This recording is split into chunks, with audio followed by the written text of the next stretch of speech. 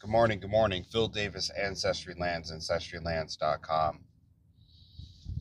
Folks, we're about to get on the actual highway here, the famous merging lane here. Here we go. Down the street from this location is Villanova University. I want to say it's about maybe 1,000 feet straight down the road. And I've had the privilege of living in an affluent area for these last 5 years, and many years actually. I grew up in affluent areas. I did spend some time living in some less affluent areas throughout my life. So it gave me some experience to notice the difference, that the only difference between a person who has less wealth than another person is pretty much their debt. It's not always their income, because someone can be in more debt. Now, see what's happening here. A car is behind me. He's slowed down. I'm going to speed up and get over, even though there's enough room, you can see here in this middle lane, for him to get his ass over, because he's coming into a merging lane. You'll see behind me, I was able to get over very easily. There's always an issue with this merging lane. People staying in the right lane. You have an oncoming ramp. People entering the highway. This is like every time, but okay. When I say about less affluent areas versus affluent areas, it really boils down to your debt. How much debt you're in and what you owe. A person who makes less money and does not live in the same affluence, meaning wealth or richer area, for those people who don't understand the terminology of affluence, they don't drive a Benz, they drive a regular Honda Accord. The items do not create value. The home does not create value if a person is in more debt and going to be foreclosed on a home. You might be renting in an apartment and think that, man, you see people's lives, other people's lives, and you're saying, man, this guy has a nice car, he's got the look, he's a doctor. And I'm telling you, a lot of times when I work with doctors, when I ask them about their families, their children, when I find out that and I'm not shooting down doctors at all, but it's just an example of these people are out saving lives in the world. They're changing the world, and they're keeping people alive that normally would not be able to make it at this point. And one of the things that is a contradiction to that, they're saving lives, but the value's not there for their own children's lives. They're chasing out the wealth, status, prestige, things of that nature, but at the same time, their children are being left behind. Their children have problems and issues that typically their wives only have, they have to be able the ones to manage them. The doctors are very busy being on call, working long hours, or going through multiple locations, and every problem typically that they deal with is going to be something in the nature of an emergency or life and death in some cases. And it's a shame, because you would think their kids would be, right at the top. But a lot of doctors, I see their kids, they have delays or speech impediments or, autism. They have things wrong with them. And a lot of times their majority of their time is spent still in their profession, their craft. And I have a thing against these so-called delays, like with my son. He just turned 2, and he says a lot of words. His speech is increased, but when you go to these doctors, the pediatricians, sometimes it's like, well, does your kid, do exactly this? And I'm like, damn, he just turned 2 days ago. I mean, it's literally 3 days into being 2. 3 days. And every child grows differently. You all learn differently. Every person has a different journey in life. And you might not be like, for me, I'm a very hands-on person. So like, when I say I could be a surgeon, if you show me a surgery 5 times and I'm able to do it, look at this guy right here. You're going to get over, and there's an oncoming merge lane. You don't need to get over. Stay in your lane. Jesus, Mary and Joseph, you're going to get over. Now he's going to get over. Of course, all right. Now he's right up on someone's ass. Look at this. Because he wants to get ahead of the truck on the left. And more than likely, all he had to do was stay. He's probably going to get past, in the left lane, which is what I'm going to do. And I'm more than likely going to pass him. What a jackass, man. So, and again, now there's a difference between children who actually have real disorders and children who have delays. A delay is not a disorder. A delay means like you're not doing it at what the average kid does. But again, every child develops differently. Every person, your journey is going to be different. So sometimes you may not get to wealth until you're 70, as opposed to another person gets to wealth in their 20s. There's a whole list of factors that contribute to that. The same way, I look at my three kids. My daughter started walking at like 13, 14 months. She could talk, she could write, she could spell, she could read, but she was not walking at all. My other two sons walked at like 8, 9, 10 months. I mean, like, you know, one night we're working on it, second night we're working on it. These guys are up walking around. I mean, like full on walking. So a lot of times they're different. And you got this world now that says that everyone needs to be at the same marker, same milestone, but we each have different gifts. We have different specialties. Like I said, with me, I'm a very visual learner. I want to be hands-on. You show me something, I watch it 3 or 4 times, and I'm like, okay, I can do. So even as a nurse, I was more of a, when you show me something, I can replicate that process over and over again to a level of perfection that someone who can read it can conceptually understand and then perform. But sometimes people who are the best students are not always the best performers. When I say performers, I mean that these are not the people who are good at the clinical side, the action side of doing a surgery or doing a procedure or doing an IV or something like that. My son wasn't best at, like, he had learning his colors. He didn't learn his colors through sit down and look at green and say green. What I had to do was I had to put these little, like, like maybe not crayons, but these little, like, mats, color mats, and I would make him do relay races and say, hey, go get the green one, go get the red one, go get the purple one, go get the brown one. And that really helped him to understand and learn his colors, because he needed more of a hands-on approach to understand and learn his colors. See this jackass right here on the right, he's behind this car and I'm getting right past him because the left lane's going to speed up and the truck eventually is going to get over. You just got to be patient and wait. That's the theme of this one. Sometimes in life you have to be patient and wait. And I say that because a lot of times we get frustrated with processes taking time when they need to just play out.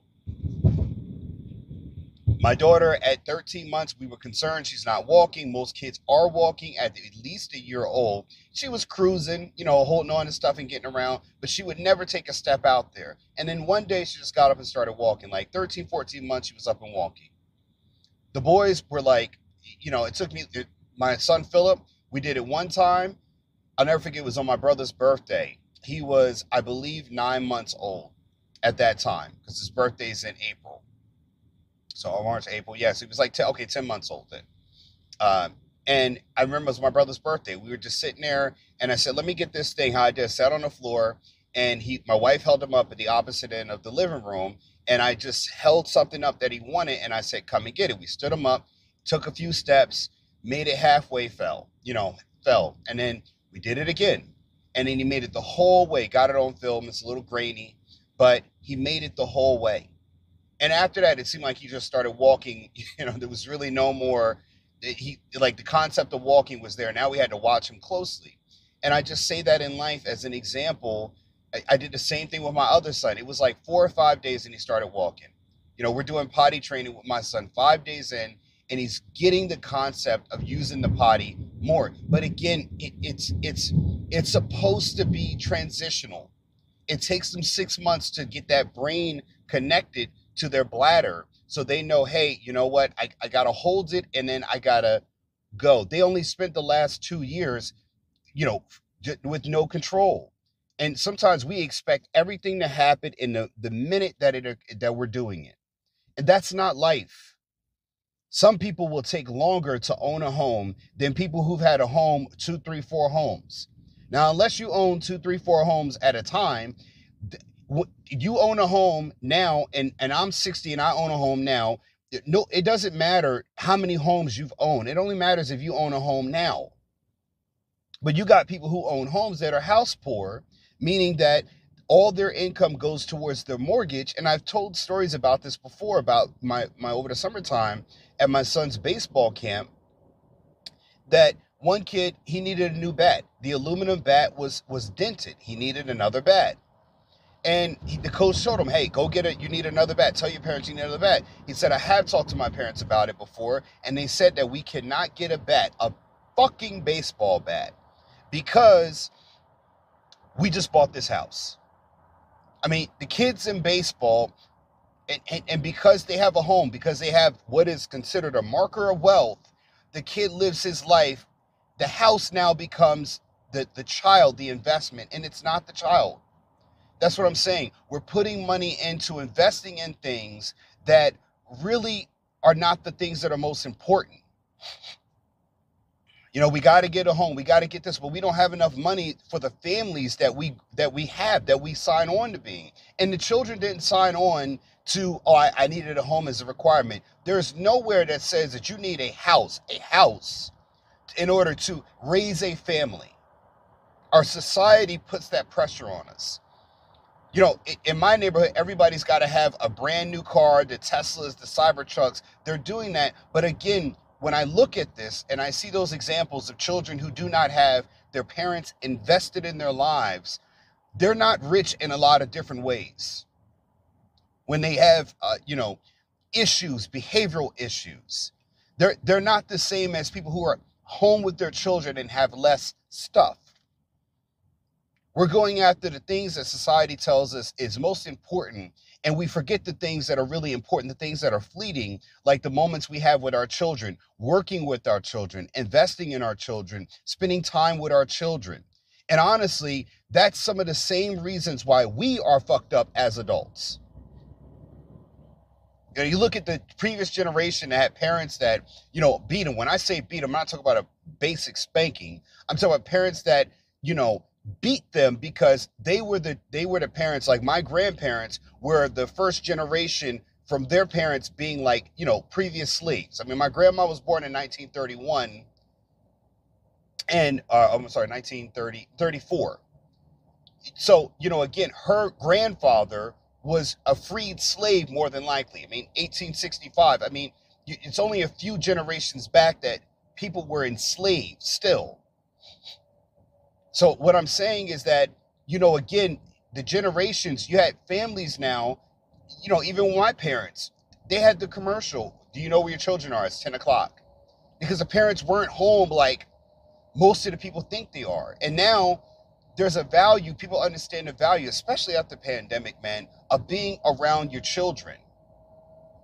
I'm going to tell you a little dirty secret about the medical industry, man. Not every doctor is a great doctor. There are doctors that most nurses, they would never want to be a patient of, in every field, in every place that you are. And we will never tell you that. We'll never tell you which doctor you want to have. There are doctors I would entrust my life with in a critical decision, even if it's not their specialty. There are nephrologists, the kidney doctors, that I would trust my life with to save me if I had a cardiac problem, a heart problem, better than I would a cardiologist, an actual heart doctor. And there are many different doctors that you would trade out for to make a decision if you needed it, because they are actually good practitioners. So I know it seems like we're going all over the place, but I'm trying to make the correlation that, again, everybody walks and runs at different parts of their lives, and some people do not have the same journey. You cannot compare yourself and feel that you're a failure because you're not at where the next person is. Your child is not at where the next child is. Because again, we see a lot of people go, they were the best football player in high school, and then they go to college and then they quit the team because they're amongst different levels of competition. Anybody who's played sport know that everybody was the star athlete of their high school, but when they get to college and that competition starts to change up, the cream rises to the top. And you see a lot of people start quitting them sports and deciding they want to go somewhere else, or they'll go to another school. They want to transfer out because they can't hack when the real competition comes. You were the best amongst the average people. And then when you got amongst people who could play at or above your skill level, now it's a different story. Now you got to compete. It's easy to run touchdowns against all the average teams that they're average kids, not going to be off in the top tier schools, but then you get amongst those teams and you start getting shut down. And I say that all because you're looking at your life and comparing it to people who have a different journey, a different road, a different race they're running. And I tell you that all the time. Run your race, not everyone else's. I live in an apartment, but I'm not hurting for money. I'm not hurting at all. In fact, I've lent people money as a lender, a private lender. I've got investments everywhere. And the reason why I do that is because I'm not going to overspend. And that's what I'm saying to you. Do not overspend. Don't overextend yourself because you're looking at, well, I got to get a house. My parents want me to get a house. Man, fuck your parents, man. They're not the ones that are going to be there when the shit goes down, when your wife leaves you. They're not going to be the ones that are there picking up the pieces of your lives now, or giving you a down payment. Now, if they are, that's a different story. If they got some skin in the game in your life and they're going to pick up the pieces and be there, then again, that's it. But a lot of people are heavy on advice, low on involvement, heavy on criticism, but low on constructive building with you in life. They're not going to do that. They're going to sit there and tell you what to do, sit back and watch whether you can do it and survive or not. And then they're going to talk shit about you, whether you do it or not. So you should be able to do it at your own pace. I'm not saying disrespect your parents, but I'm saying when they're pushing you to do something that you can look at the math and say, this ain't right. And they want it. Who do they want it for? You or themselves?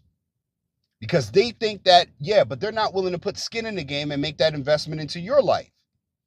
It's not the same when your life's on the line and you're on the hook and you have to pay the price. It's easy to tell somebody what to do when you don't have to deal with the fallout from that. It's easy to talk about someone who has to make a decision that you don't have to make and you can sit back and judge. It's easy for me to tell a person that's overweight to lose weight when I work out. It's easy. But I never had to do it and I was 300 pounds. I didn't have to have that motivation. And I'm saying to you again, run your own race. Understand that success takes time. Your journey takes time. You're not delayed. You're not behind. What you are is at a different level, at a different stage, that if you want to get where someone else is, you're going to have to do things to propel yourself forward. Yeah, you got divorced. Yeah, you're a single parent. Maybe you don't see your kids. Maybe you're broke from alimony. You just have a different journey, your different requirements for what you need to do in order to make sure that you can get to the same level where other people are at. That's what's happening. That's what you have to do. You have to find out ways and means of making sure that you can catapult yourself and get yourself to the same level that the other people are at a different point in the race. You know, if you're running, you see track in the Olympics, when we had the Olympics, right? When you're running track, everybody's running at full speed. The only way to catch someone faster than you is to run faster. That's it. That's the only way to catch up to someone that you feel like you're behind to. You have to generate more speed. You do that by making better financial decisions. You do that by not increasing more debt. You do that by addressing the problems, doing the work, taking inventory like I've talked about before. And you can't look at every comparison as you're not doing as well because you don't have X, Y, and Z. Life's not a checkoff. Life is a growth process. And during that growth, sometimes you have to regress to grow. Sometimes you got to go back a step to move forward. It happens in life. I mean, when you think about it, all these trees here in a few months on these drives, you will see all these trees go back to no leaves. They will be barren. It will be cold. They will have to go back into a regressive state in order to grow again. That is life. So I say that and I'm charged. Again, let life take time. Give yourself time to grow. Give yourself time to become successful. Give yourself time to work things out. But you need time to focus on the things that you need to do in order to change the outcomes and make them. Well, let me say that again. You need time, and you need to spend that time investing in the things that can be productive enough to give you the outcomes you're looking for. That's much better said. And again, run your race and give yourself time. Give yourself grace. Give yourself enough time to grow. Give your children enough time to learn. They're going to make mistakes. Give them time. I'm not saying do not discipline them. I'm not saying do not reprimand them, but give them time to grow. They are growing at their own pace, and they have to overcome their own biology, their own basics, their own hurdles, not just the hurdles from your judgment of what you think. And the one thing you could do is be supportive and look at what they do well instead of focusing on always what they're not doing or what they need to do more of, as if they're not already aware of that as is. That's all I have to say for today, folks. I'm a little charged this morning, and I just constantly, you're always put up against are you doing this? Are you doing that? Michael Jordan had, 50 points. How long come you ain't had 50 points? Again, man, that's not, everybody can't be a Michael Jordan. So I say to you folks, love yourself, give yourself enough time, give your children enough time to grow. Give yourself enough time to get where you're going to get, and spend that time wisely doing the things that can get you the outcomes you need in life. And don't take corners. Stop cutting corners. Phil Davis, Ancestry Lands, AncestryLands.com. I hope you've been educated, inspired, and somewhat entertained. The link to my website, Ancestry Lands, is in the description section below, along with my book, Getting Dollars from Dirt, A Beginner's Guide to Vacant Land Investing. It is in the description section below. It's on Amazon. Please show your support by getting a book, not because you're just supporting me. You're supporting yourself, and you're gaining knowledge. I'll see you in the next one. Thanks. Like, share, and subscribe. Peace. Have you ever wondered how some individuals amass wealth through vacant land investments? Here's your answer. We introduce the perfect solution: Getting Dollars from Dirt, a beginner's guide to vacant land investments, written by author Philip Davis Jr. and also owner of Ancestry Lands. Uncover tried-and-true strategies and expert advice to navigate vacant land investments, even as a novice. This book simplifies the process, offering practical steps toward financial independence. Learn to spot lucrative opportunities and boost your returns. Getting Dollars from Dirt equips you with the confidence and knowledge for wise investment decisions. Seize this incredible opportunity. Get your copy now and embark on your journey to wealth. Click the link below to order. Start building your fortune today.